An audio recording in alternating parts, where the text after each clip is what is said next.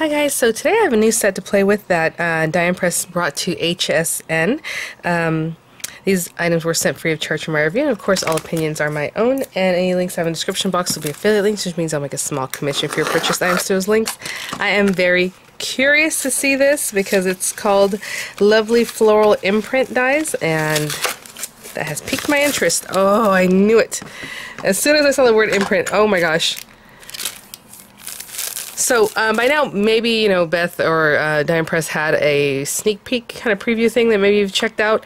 I don't know, because sometimes right now, full disclosure, I'm filming this way ahead of time, so there are a lot of new fun things that Die Impress is bringing to HSN. I had no idea these were in the works, so we will definitely try these out. You guys know with these kind of dies, I prefer to just stamp into like paper without inking them and things like this, but we'll try them, you know, a couple different ways and see what we got here, because oh my gosh, and this is exactly the kind of designs I would want to see. Oh, I'm blown away already, just because I know they're going to imprint really nicely into metallic papers, you know, things like that. Just regular paper, and you can even come over with some distressing after you do that. I'm a big fan of this kind of thing, right? So as you can see here, these are just florals and butterflies and tons. Look how many are on this one sheet. And over here we have like sentiments, you know, like plaque kind of looking sentiments, or like the whole label, excuse me. And we have a little flower and a little leaf on this one still, and then we have a note to say hello. Thanks, you're so kind, you're on my mind. Well, that's lovely. Lots of love, and your kindness warms my heart. I'm reading it backwards, so oh my gosh, you guys. Okay, and then you know, so they're showing you here kind of what that might look like. And, you know, we'll try out with the inks. I'm going to try with pigment inks because they stick. If you're using like a water-based ink, it's going to repel. This is metal. They do feel like they're a different texture, you know? So that's good to know, good to feel already. These are clearly different than what Die Impress normally does. They do, you know, black dyes. And they're coated in a different coat, I think. Again, like, I'm just going by feel. And then they comes with, of course, a cutting folder. Of course, if you don't have a Die Impress marquee, don't worry. Any machine that cuts thin metal dies will cut Die Impress dies. The marquee will cut any other thin metal dies. I get that question almost daily, so I always want to remember to mention that, and hopefully people who need that info will hear it. And they're saying, you're using a die ink pad, ink desired die on cut side, place die ink side down on cardstock, place in blank folder, and run through die cut tool. And if desired, secure die to cardstock with washi before closing the folder, so that, you know, it doesn't shift and things like that, because of course it's ink, it's going to smear if it shifts at all. So I mean, we're just gonna, you know, hit the ground running. We're just gonna try it out. Yeah. So again, we'll try it with different types of paper, just dry, and then we'll try it with some ink and see what happens. Again, I'm not even going to try just a water-based ink, because I know it's going to probably beat up. At least that's been my experience with these types of dyes in the past, but I'll definitely grab some pigment ink, and we'll go from there. Okay, I have lots of different scraps of paper here that we're just going to try with, just to see different things. Metallic paper, of course, pearlescent paper. And this is just regular cardstock. It's a little bit textured, but you know. Okay, so let's see. I'm trying to think what I want to do. Who, what, where. Let's do this guy on this pearlescent paper, and then let's try out. Sorry, I have my window open, guys. This big one on just, you know, what I would consider to be like regular cardstock. A little bit textured, a little bit thicker too, okay? Pearlescent card is normally a little bit thicker on its own. And then this stuff is usually pretty thick, right? When we have metallic cardstock, it's probably like 300 GSM. And I'll use that with one of the, these guys. And then we're going to try the ink part of it, okay? Don't know if I'm going to put a project together. I kind of want to just try these guys out, but, you know, we'll see. I will use the new folder that comes in here. Somebody asked me the other day again about folders warping, and I usually make a point to use warped folders. They, you know, they work just fine. They'll continue working and it'll cut and no problem. So, okay, let's roll this one through. Hold on, let me get it straight. I'm gonna do it very slowly so I don't shake my camera too much. Sorry, guys. And this is my preferred way of using these. I mean, look at that. You curl up quite a little bit because I think these are going to be a little bit thicker, you know, a little more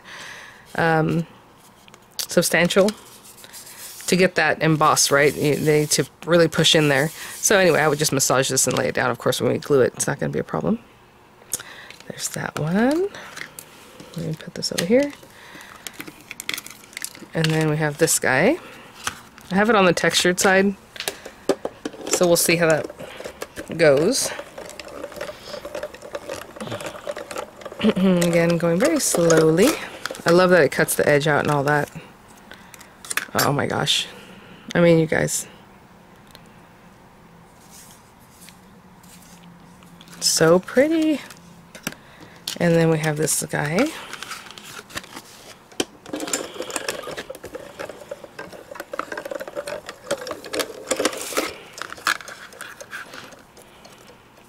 Yes, yes, yes, yes. Oh my gosh. This is pearlescent paper, and I do not know what happened, but look at how it changed that paper. Look how it's pearlescent here, and then it flattened this out, and it like matted it. I do not know what happened to make that happen, but I love it. Oh, this is my favorite one right here. My goodness. And that's what I'm saying, guys. For me, I rather use these kind of dyes with just paper and not bother with the ink. But I'm going to try out with the ink because I know you're going to be curious. So let's do that.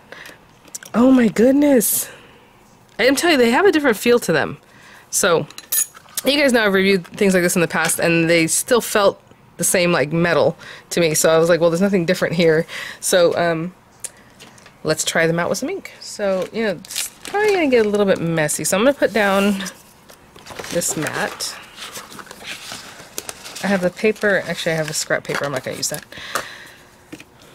I'm going to put that down. This is the paper I'm going to cut. I'm going to cut it down a little smaller right now. This is a very soft, smooth paper. I think it might be some Spellbinders cardstock that I used the other day.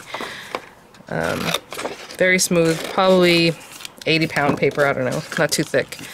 I would go with thicker paper though, so you get that good push, you know, into your die. And I am just going to take my ink and apply it straight to the die. We might use a brayer next, but for right now, this is what I'm going to do.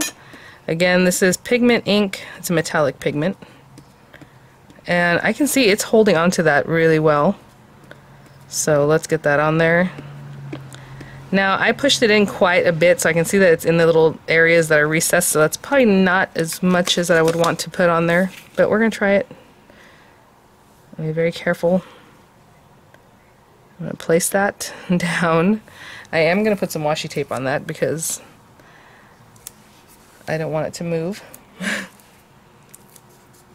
Okay. And that ink washes away, so I'm not too concerned with the ink being on the outside of this. Gonna roll this through. And then to maybe avoid getting into the little divots, we're gonna try it with a brayer and see what happens. But for now, let's see what we got. I want to be careful getting this out because it is pigment ink. Hey, okay, not bad because it did miss all these areas even though I did get ink really pushed in there. But as you can see, it did get in right there. Got a little bit. But this, like, the color really is just right on there. Okay, so what I'm going to do is we're going to use the same dye just so we can see the difference, you know. So I'm going to rinse this off and get it all clean. And then we're going to ink it up again, but with a brayer this time. And I'll be right back. Okay, so I'm just grabbing my basic brayer. I mean, you see it's well loved. I'll just put this here. And I just rinsed it. I didn't really try to really wash it super duper well. But let's get this. You can see that's some thick stuff. That's why I like pigment inks. But I'm just going to roll over this. So this really shouldn't get into the crevices at all because it can't, you know, well, my brayer's a really kind of stiff kind of brayer. I am getting in there really good because this outer edge, is, I think, higher than this inside part. So I'm just trying to get that in there. Again, it's not really going to get into those recesses because it's like impossible, you know, because you have a brayer. Not bad. Actually, I can get in these little areas pretty well. Just trying to get the antenna done. I can see that that's not colored there or there. Okay. I'm just trying to get any other little part that I missed. And now I'm smoothing it out. Okay. So that's a little bit different. And again, you want to be careful. Obviously, you have ink. Not too bad, though. We do have a nice ridge area that we can just kind of hold on to it. Now, when I place this down, I'm going to place it down. I'm not going to mess with it. Then we're going to put tape here, and we're going to run it through one more time.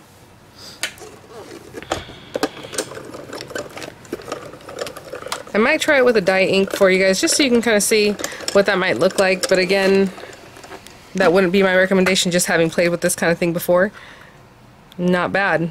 Better than the first. I still got a little bit in the recesses there, but I think if I play with it a little bit more, it would not be noticeable, you know, as I need to learn to play with it a little better.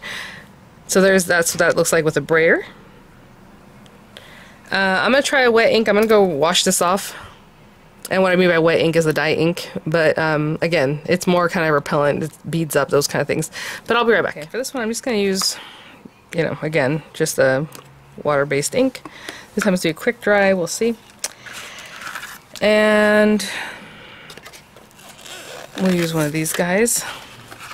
So these are a little bit different from like the butterfly one, where the butterfly one has an area that's supposed to be flat and it's supposed to have color on it, and then the recessed areas, I hope that makes sense, like this whole flat area should have ink put on it. This one has less of that going on because it's mostly the areas that are going to make like an outline. So it's a little bit different style or type, even though it's the same kind of dye.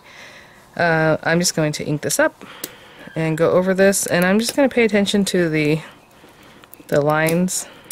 Just make sure that I get this along those lines. Again, wet ink. Why do I keep calling it wet ink? Water-based dye inks, I think, are not the best for this type of thing, but just want to show it to you guys so you kind of know what to expect and what, you know, would give you the most success. Which for me, again, is just paper, pretty papers with that beautiful indentation, embossing, basically. Okay, so there's that. I did get into the recess right here, but again, I probably divoted into there. Paper.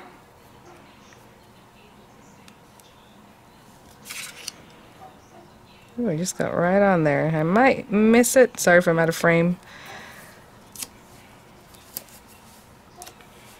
Again, you don't want that to shift too much on you, or at all. Alright, let's run this one through, and then I'll clean up, and then we'll look at our cuts again.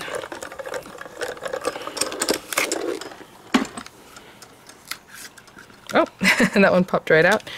Pretty good. So I saw where I had those little pieces of blue, like I had pointed out. I said, oh, I can see where I could have cleaned that up maybe with a little Q-tip and then gone there, but look at that.